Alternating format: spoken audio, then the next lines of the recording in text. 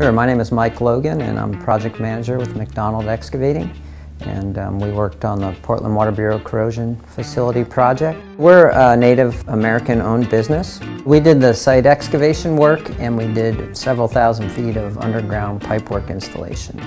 We're members of two unions. We're in the labor union and we're also in the operators union. With some of the workforce goals that a lot of the public projects have, we have to have multiple apprentices, and how interesting it is that we get to participate in these programs that is really a big project for our company, and it's technical in its aspect, and there's a lot of interesting pipe work and things like that we do, but it also helps us to develop our skills. It just really kind of was a broad base of work requirements.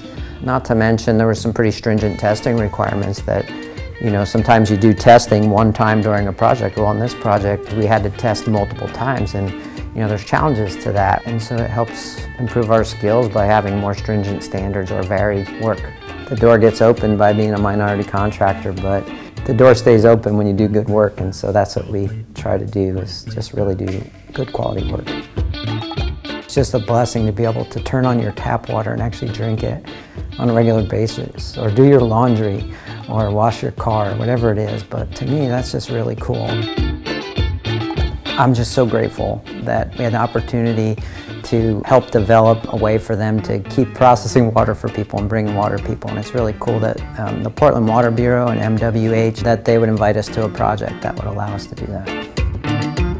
Learn more about the Bull Run treatment projects and the future of our water system at portland.gov/bullrunprojects.